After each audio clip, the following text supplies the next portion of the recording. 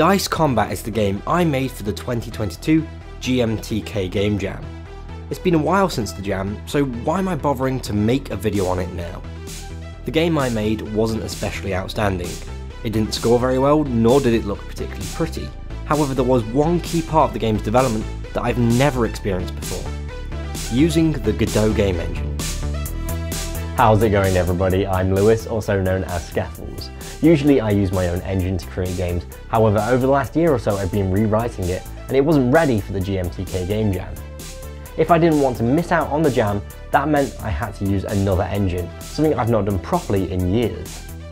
I considered engines I've used in the past, such as Unreal and Unity, however in the end I decided to try an engine I've never used before, Godot.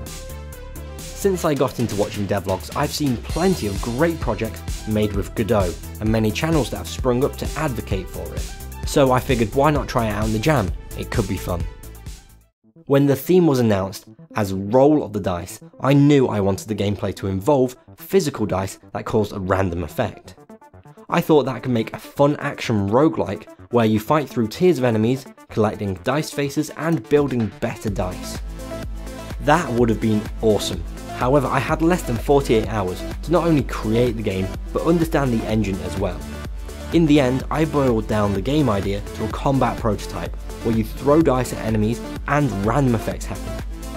I also decided to use Kenny NL's assets and Creature Mixer for the art, and OpenGameArt.org for sound and music. That all meant I could really focus on Godot itself and finishing the prototype. The prototype needed a player, basic enemies and dice effects. I figured that'd be fairly easy to do, so I launched Godot with a strong sense of confidence and ignorance.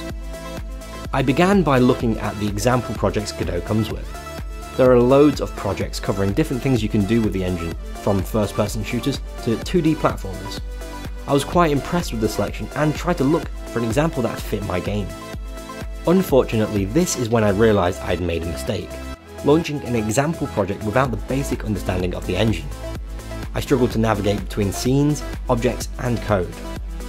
To help, I decided to follow the starter tutorials in the Godot documentation. This will give me knowledge of the engine UI and the code.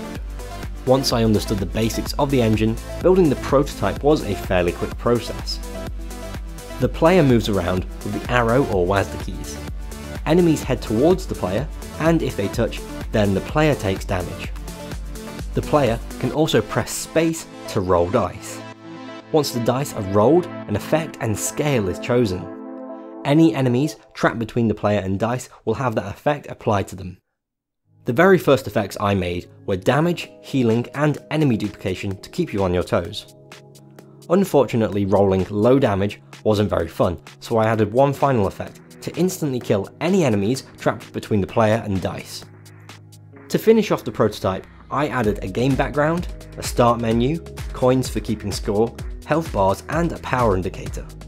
All of these small changes really improved the feel of the game, and I submitted it to the jam. So Godot, is it worth using? Absolutely, I think it's a really great engine and will continue to see it grow, especially in the indie space. For beginners, it's easy to get into. There are loads of tutorials and examples you can access, as well as clear documentation for everything in the engine that you can open directly from the editor.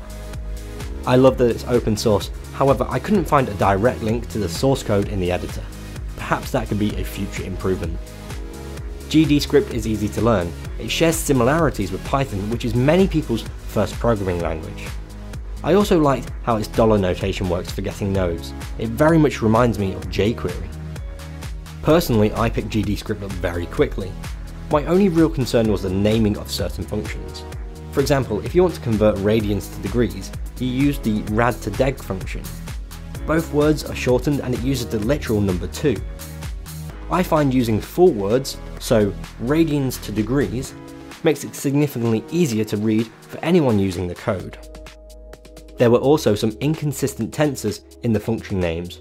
For example, if you want to normalize a vector, you call the vector normalized function.